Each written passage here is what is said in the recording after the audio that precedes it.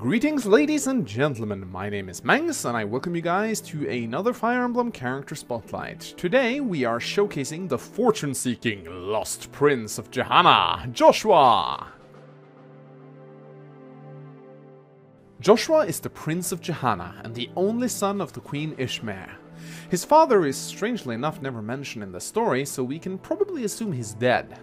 Joshua was trained to wield a sword by the leader of Jehanna's army, the swordmaster Kerlil. 10 years prior to the event of the Sacred Stones, Joshua decided to leave Jehanna as he deemed himself unworthy of succeeding the crown. He felt he didn't understand his own people and how they lived their lives, and wanted to travel and see the world with his own eyes instead of living a secluded and overprotected life within the walls of his castle. During his travels, he used his skills taught to him by Kerlil to take up work as a sellsword, and met the young man Kalak, who had also become a mercenary to get away from his hometown in Jehanna. Joshua could relate to Kalak's situation and they became fast friends, taking on many mercenary jobs together, though Joshua eventually decided to leave the group for his own personal reasons. During his travels, Joshua developed a love for gambling and made a habit of visiting every single arena and gambling hall he came across. Due to his horrible luck, however, he became quite proficient at cheating and would fool many unfortunate people into giving up their gold. His travels would eventually lead him to the town of Seraphue, where he took on a paid mission from Grado to assist in hunting down the cleric Natasha. Being smitten by her beauty upon seeing her, however, Joshua switched sides after letting a coin flip decide his fate. Though, judging from his ability to manipulate coin flips, as seen in a support conversation with Innes, it is pretty obvious he had already made up his mind upon seeing Natasha. From this point on, Joshua fought alongside Princess Erika of Renee in her war against Grado. During the conflict, he returned to his homeland alongside Erika, only to find it corrupted from within. His former master Kerlil, driven mad by his love for Queen Ishmael, had betrayed Jehanna, siding with Grado and allowing them to invade his castle. He also learned that his former friend Kalak, now a general of Grado, had murdered his mother and destroyed their sacred stone. During the Battle of the Jehanna Dunes, Joshua encountered his old friend on the battlefield, and after a brief conversation, they fought a duel to the death, which Joshua eventually won, slaying Kalak and avenging his mother.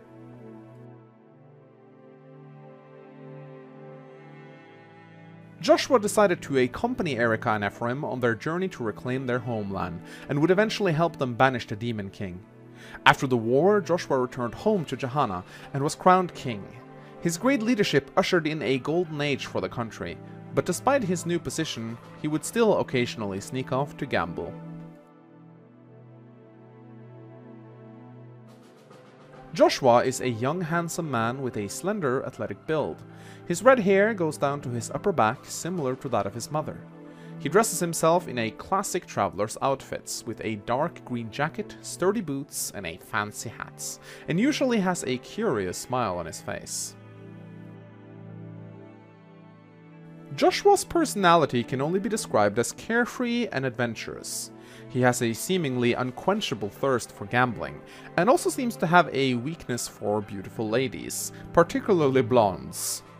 He has a very pragmatic outlook on life, having no quarrels about cheating people out of their money, as can be seen in his support conversations with Innes, where he fools the prince out of a large sum of gold by cheating.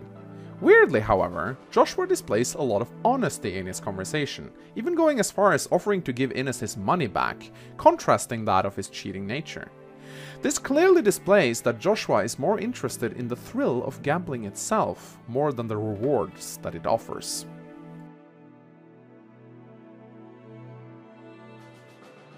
As a unit, Joshua is quite impressive, even by Sacred Stone standards. His base stats are extremely good for a level 5 Myrmidon, spotting a ridiculous base speed of 14, allowing him to double nearly every enemy he encounters for a very long time. While he initially appears as an enemy unit, he does not get hard mode bonuses, but he doesn't need them anyway. Joshua's low luck is quite symbolic of his character, and reflects the fact that he needs to cheat to win bets. He does, on the other hand, have fantastic skill and speed growths, befitting of a Myrmidon, but will most likely cap both stats long before reaching level 20, meaning an early promotion could do him some good. Joshua's only real weakness is a very low resistance stats, which combined with his somewhat low luck, can make him a sitting duck for enemy magic users. Luckily for him, Sacred Stone's magic-wielding enemies are so rare and enemy status staves are so infrequent that this hardly becomes an issue, and is nothing a Pure Water or a Barrier Staff can't protect him from. He can promote to either an Assassin or a Swordmaster, the latter being the superior choice unless you are really desperate for a unit capable of wielding lockpicks. Just keep in mind that after recruiting Joshua, the next map that holds treasure chests will also be the map where Renak the rogue appears. The Silencer skill is extremely RNG and seldom does much good aside from giving him a little bit of extra experience, and the lower promotion gains and stat caps simply do not hold up to the Swordmaster class. Overall, Joshua is one of the better units in Sacred Stones, though the argument can be made that everyone is good in that game. Still, his likable personality and interesting backstory makes him a fan favorite, as shown by the straw poll in my Fire Emblem 8 Let's Play. Thank you for watching this Fire Emblem character spotlights. Let me know who you want featured in the next episode by telling me in the comments section. If you would be so kind as to give this video a like, that also helps out my channel a ton, and if you hit the subscribe button, you'll be automatically notified when the next video is released. At any rate, my name's been Mangs, and I'll see you guys next time.